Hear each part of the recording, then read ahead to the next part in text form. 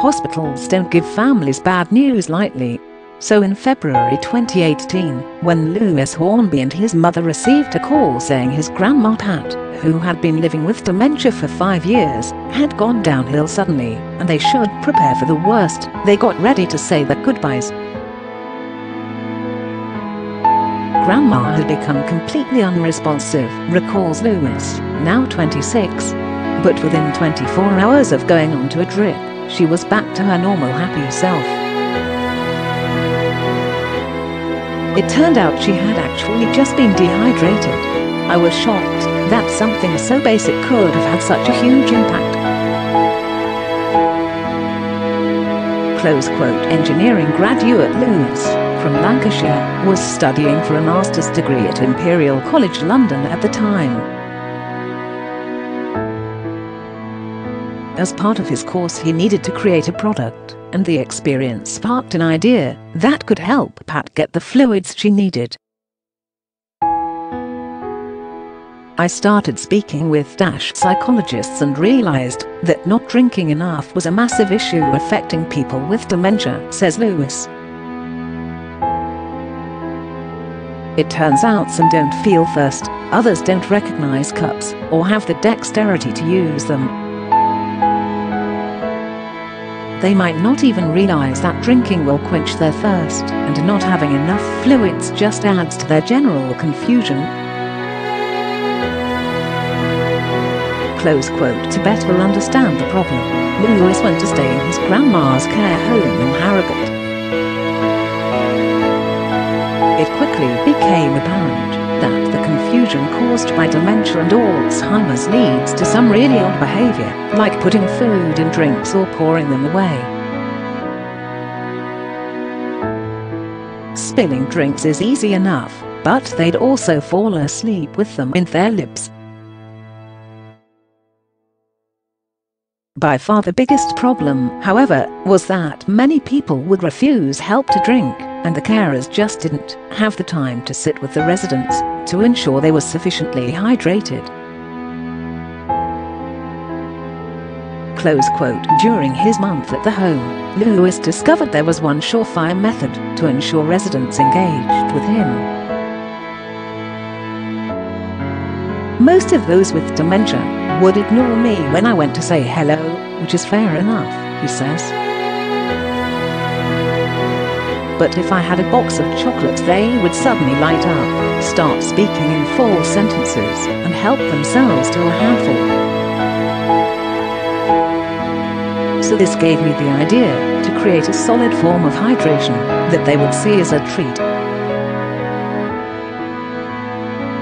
Close quote. Teaming up with a couple of fellow students, Lewis came up with an innovative fruity sweet made up of 95% water and electrolytes. He headed back to the care home with his prototypes, and they were an instant success with Pat. In the first 10 minutes, after I offered them to Grandma, she had 7 drops, he says. It would have taken me hours to get her to drink the equivalent amount of water for hydration. Close quote. Lewis took videos of Pat eating the drops and submitted them to the James Dyson Awards, which give cash prizes to invest in new innovation. We didn't win, but the organizers messaged to say they had received an unprecedented number of people inquiring about it, he says. I started getting all these random emails from people who had seen the videos. It sort of blew up overnight. I realized there was a huge demand, so decided to crowdfund its creation. 37% of older people acutely admitted to hospital are dehydrated. It is thought that by 2050, 2 million people will be living with dementia, making innovation in this area vital. A Just Giving page raised £10,000 to kick things off.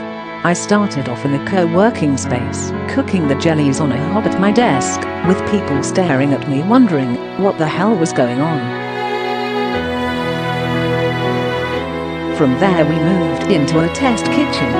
But things really took off when Lewis won a grant from the Alzheimer's Society's Accelerator program, which invests in products for people living with dementia.